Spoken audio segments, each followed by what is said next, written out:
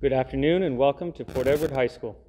My name is John Gallarno and I'm extremely proud to be the principal here and truly honored to have been selected to deliver this introduction. Today will mark the 53rd annual induction ceremony of the National Honor Society here at Fort Edward High School. The ceremony today will look very similar to the past National Honor Society ceremonies with a noticeable absence.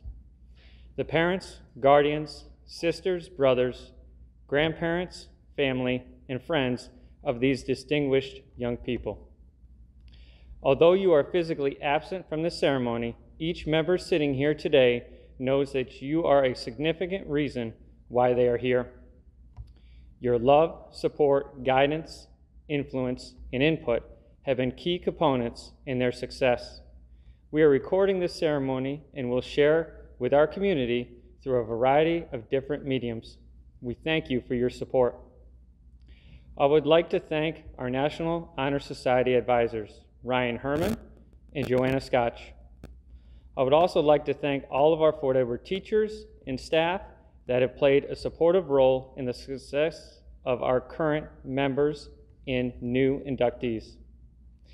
Today, we will be honoring 5 new members into this prestigious society. As Honor Society members, you are the leaders of your class and represent the very best of our school. The Honor Society is built on 4 pillars: scholarship, service, leadership, and character. You are already hitting the mark in each of these areas, and it is for this reason that you are sitting here before us today. I believe a special congratulations is in order. Well done.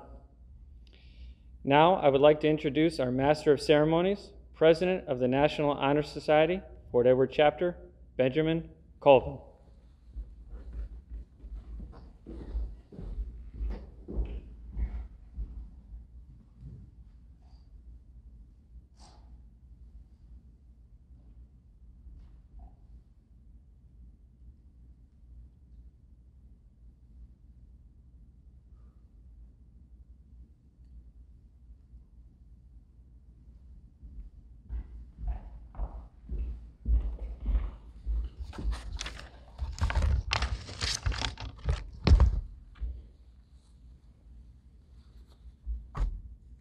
Mr. Gallarno, Mr. Herman, Mrs. Scotch, members of the faculty, parents, and students. Welcome to the 2020-2021 National Honor Society Induction Ceremony. We are gathered here to formally recognize those students who have been selected by the faculty of our school for successfully completing their candidacy and are being inducted as new members of our NHS chapter. For current members and those former members who may be among our guests, we hope this will serve to remind you of the standards of excellence you too are charged with maintaining as members of the nation's oldest, largest, and most prestigious student recognition program. Our chapter is proud to have been inducting new members since 1968, and today's ceremony indicates the continuing emphasis on excellence that we represent in our school and our community. Throughout the year, members of our chapter serve as role models for other students. In addition to the strong academic records which establish the eligibility for membership, our chapter members are leaders in many student organizations, and we serve our school and community through many activities. We are proud of this record of accomplishment, and we welcome these new members who bring new energy in support of our continuing work as NHS members. It is at this time that we proclaim to all in attendance that membership in the Fort Edward High School chapter of the National Honor Society has been earned by these candidates through the effective demonstration of the 4 qualities that serve as standards for the society. Members of the chapter will now review these qualities for the candidates. We begin with scholarship.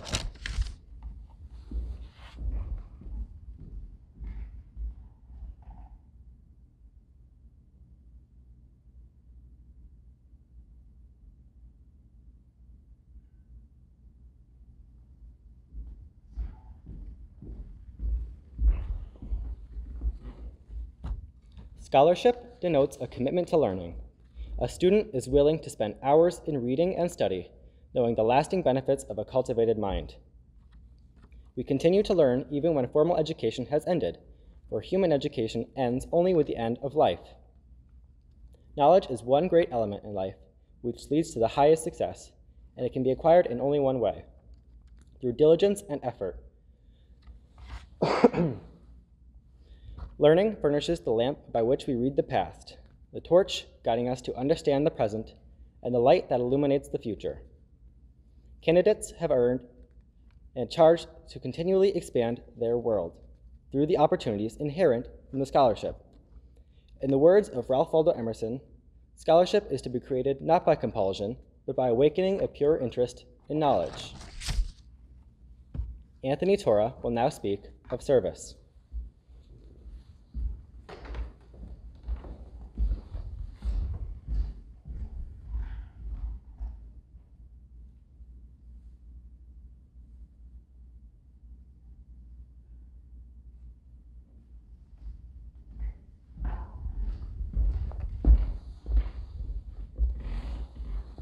My office is service. Service can be established in the routine of the day's work where many opportunities arise to help others both at school and in the community. A willingness to work for the benefit of those in need without monetary compensation or public recognition is the quality we seek in our membership and promote for the entire student body. We are committed to volunteering our time and talents to the creation of a better tomorrow.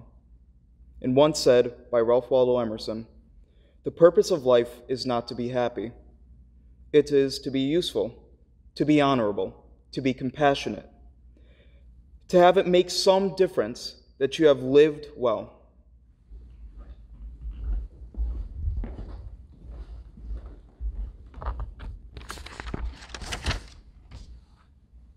Aaron Forkin will now describe leadership.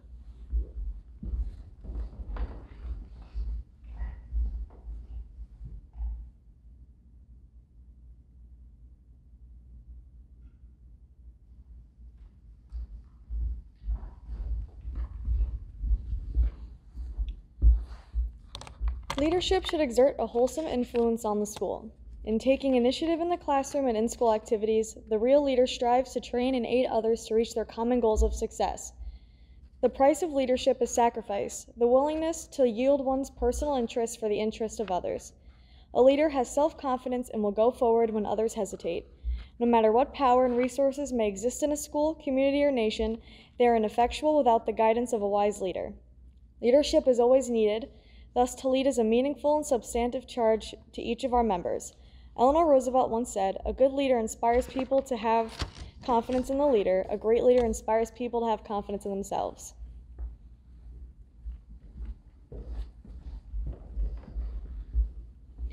Heather Miller will now tell us about character.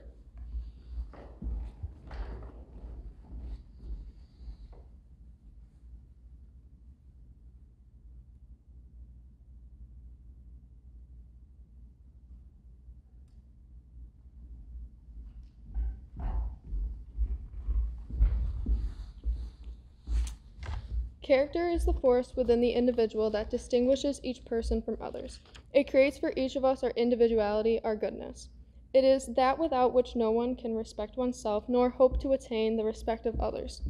It is this force of character that guides one through life, and once developed, grows steadily within. Character is achieved and not received. It is the product of constant thought and action, the daily striving to make the right choice. The problem of character is the problem of self-control. We must be in reality of what we wish to appear to others rather than to seem. By demonstrating such qualities as respect, responsibility, trustworthiness, fairness, caring, and citizenship, we may hope to prove by example that we value character. John Hayes Hammond once said, "Character is the real foundation of all worthwhile success."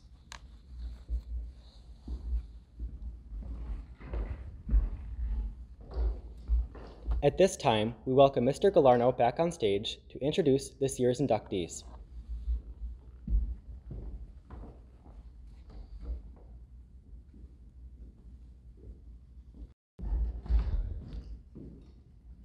Our first inductee, Kathleen Hunt.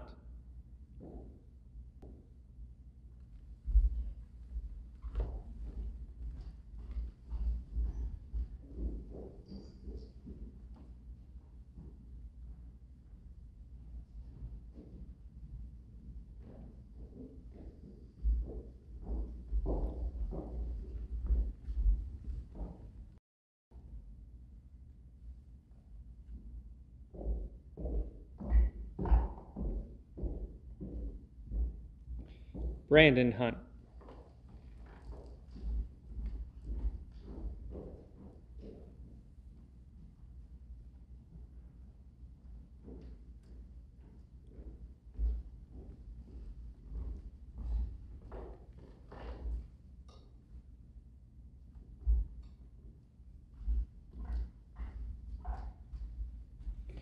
Sophia White.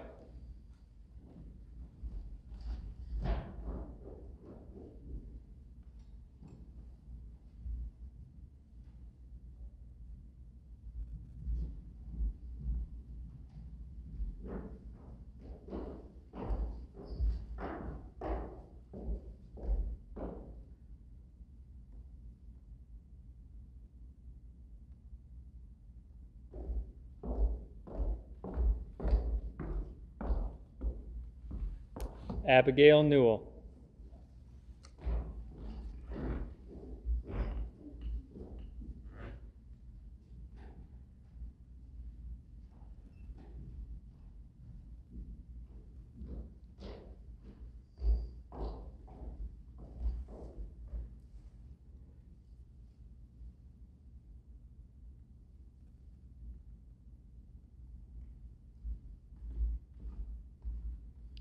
And Linnell Colvin.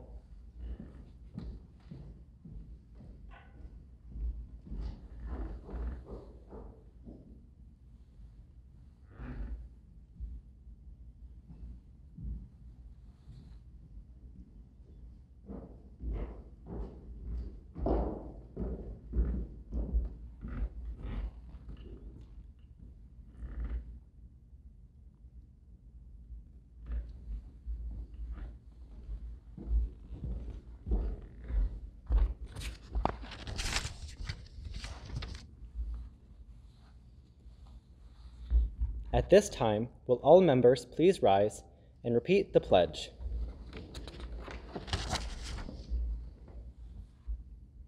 I pledge to uphold I pledge to uphold the high purposes of the National Honor Society, the high purposes of the National Honor Society, to which I have been selected. to which I have been selected. I will be true to the principles for which it stands, I will be true to the principles for which it stands, and will maintain and encourage and will maintain and encourage the high standards the high standards of scholarship, leadership, service, and character. of scholarship, leadership, service, and character. Thank you all for attending our NHS induction ceremony.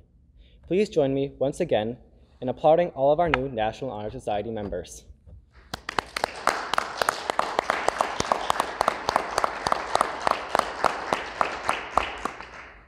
Thank you.